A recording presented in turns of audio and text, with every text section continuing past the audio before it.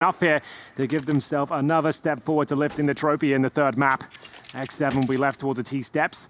USP in hand, not a done deal just yet. Because this quick kill, just like that, there's a chance now as he has to fend off another.